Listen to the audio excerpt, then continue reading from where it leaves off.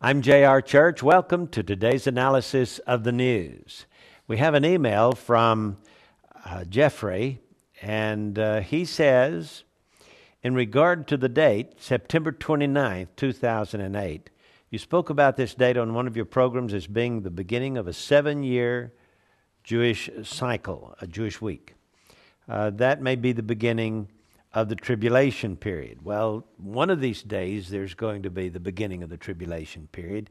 We don't know that this is it, but yes, this year is the first year of a 7-year cycle. But he says, I found it a coincidence that on that day, the Dow plunged 777 points, a very interesting number. Some call it the perfect number representing the Trinity.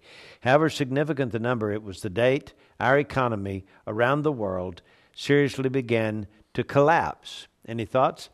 Well, we heard about this being 777 points. I don't know that there's any spiritual or biblical significance to it being on that particular date, but it is really an interesting number.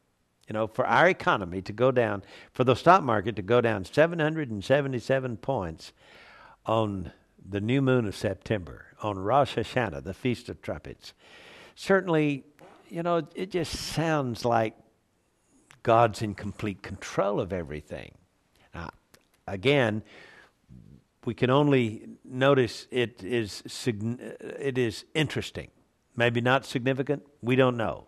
I guess time will tell, however, the further along we get, because we are seeing so many interesting things going on. For example, over this weekend, the 20 nations that met for one purpose, to discuss a world currency, a one world currency. I mean, it looks like they're moving fast. Now, they've got this impetus. They're excited about the possibility that we can have a one world government and a one world economic system.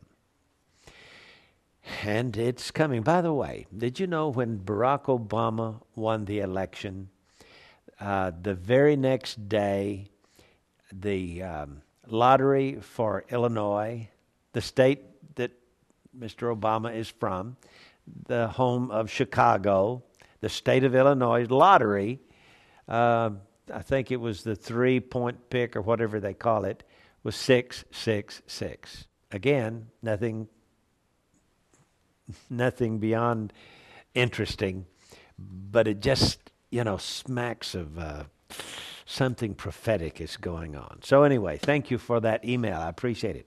Here's another article we have, and this one says, about the time of the original 13 states adopting their new constitution in 1878, Alexander Tyler, a Scottish history professor at the University of Edinburgh, had this to say about the fall of Athens, or the Athenian government, Greece 2,000 years ago. He says, quote, a democracy is always temporary in nature. It simply cannot exist as a permanent form of government. He said, a democracy will continue to exist up until the time that voters discover that they can vote themselves generous gifts from the public treasury. And he went on to say, from that moment on, the majority always votes for the candidate who promised the most benefits from the public treasury, with the result that every democracy will finally collapse due to loose fiscal policy, which is always followed by a dictatorship. Boy, that sure sounds up to date, doesn't it? He's talking about the fall of Athens and the fall of the Greek Empire.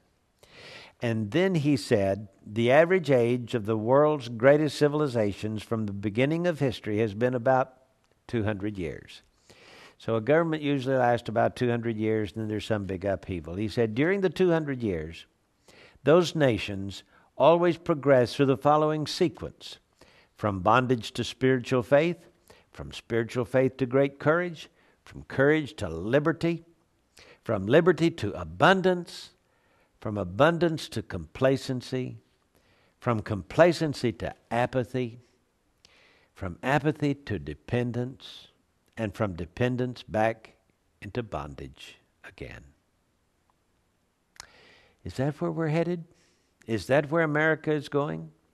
Professor Joseph Olson of Hamline University, a school of law in St. Paul, Minnesota, points out some interesting facts during the 2000 presidential election. That's the year 2000. He said the square miles of land in America that was won by Gore was 580,000 square miles of land. That is, people living on that much land voted for Gore. Bush, 2,427,000 square miles of land. The people living on them voted for Bush. The population of counties won by Gore was 127 million, while Bush, 143 million. So in other words, the population centers went for Gore, and the more rural areas went for Bush. The murder rate per 100,000 residents in counties won by Gore was 13.2. The murder rate per 100,000 residents in counties won by Bush was 2.1.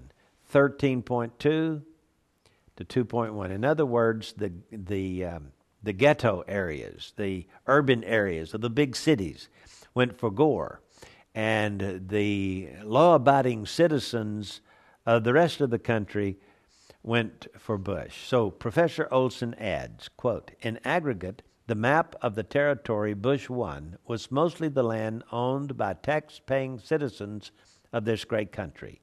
Gore's territory mostly encompassed those citizens living in government-owned tenements and living off various forms of government welfare. End of quote.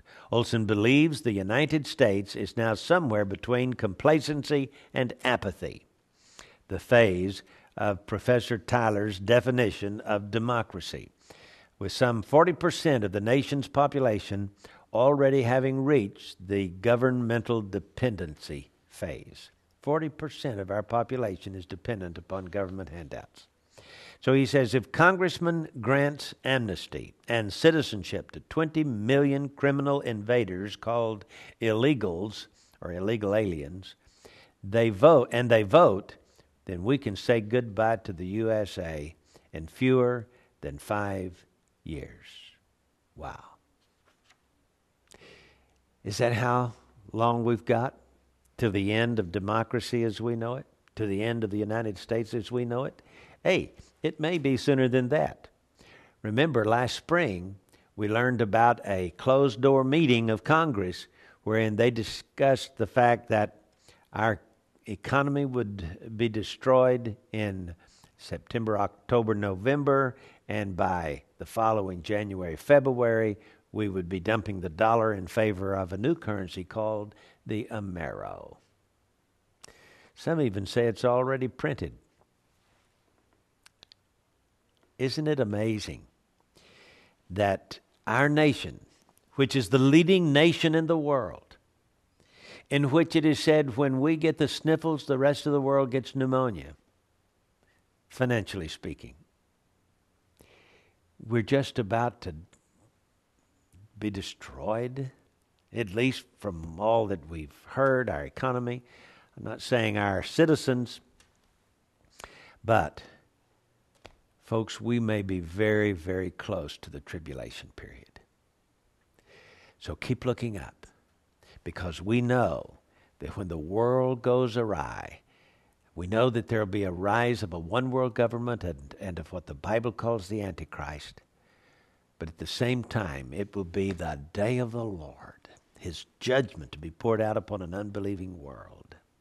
So as Christians, the best thing we can do is get as many people saved as we can and keep looking up, because Jesus is coming to snatch us out one of these days real soon.